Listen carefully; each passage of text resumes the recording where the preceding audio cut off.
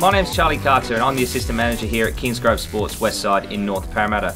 I'm going to talk to you today about the Gunn Moore range of bats that we've got for 2017-18 and about the slight nuances and differences between the three designs that I've picked out here today. So first of all, you'll notice that these three bats are all exactly the same height.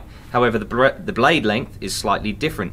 With the Paragon, we have the traditional 555mm length of blade. With the neon here in the middle is 540mm, and here at the end the Kaha, brand new for this year, 525mm in the blade, handle of 325mm.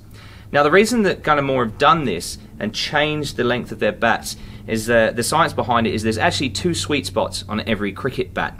With the Paragon over here, what we have is a sweet spot that's slightly high, a bit of a gap in the middle where the performance is normal, and another sweet spot slightly lower.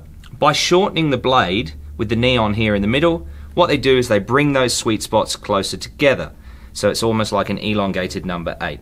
And over here on the Kaha, by shortening the blade even further, they almost overlap the sweet spots, bringing you fantastic performance out of the middle here, and really, really good bat for your T20 style of play, your stroke makers.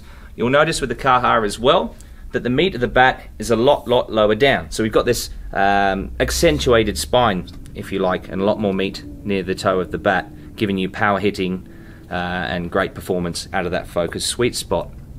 There are plenty of other bat makers that are following the same trend these days. You've got Gray-Nicolls, for example, have got their Velocity Player's Choice. Kingsport, we've got our Pongo as well. So probably the best thing for you to do is come on into one of our 5 stores, try them out, or visit kingsgrovesports.com.au.